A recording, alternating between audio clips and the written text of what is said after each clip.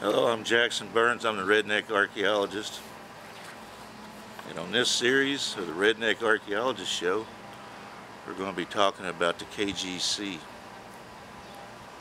Now, do you know what the KGC is? There's a movie made with it, Cage, Nicolas Cage was in one of them, National Treasures, Book of Treasures, Book of Secrets, or something like that, number 2. I don't remember the name of the show. It's a bunch of bunk anyhow, whatever it was. But the Knights of the Golden Circle is the KGC. That's what the KGC stands for.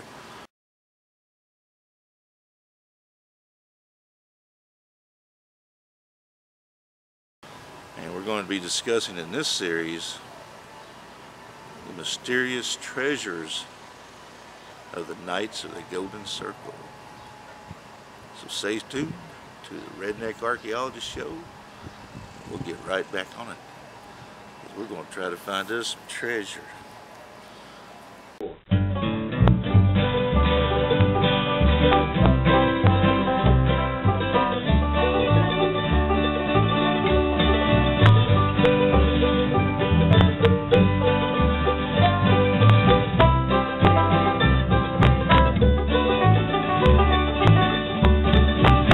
Virginia Dumpmorn, doctor, editor, and adventurer George W.L. Bickley formed the Knights of the Golden Circles. He did it in 1854.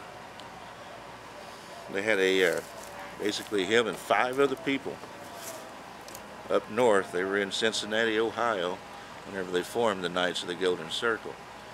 There were 6 of them all total, and they formed it in 1854. He organized what was called the first castle. So they're all known as castles, this little organizations or groups of the Knights of the Golden Circle. They're all known. That's what their little their title is that's what they call themselves, as a castle, that little group or organization right there where they're at. And these castles spread up all over the country later on.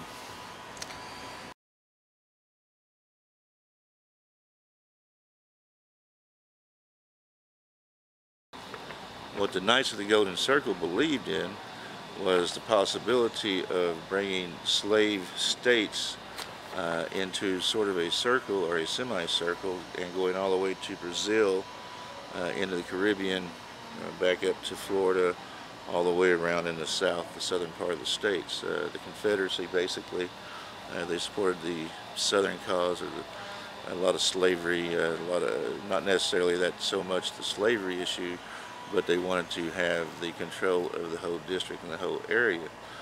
They did want slavery as to the being able to control it and keep it if they wanted to have it in such a system.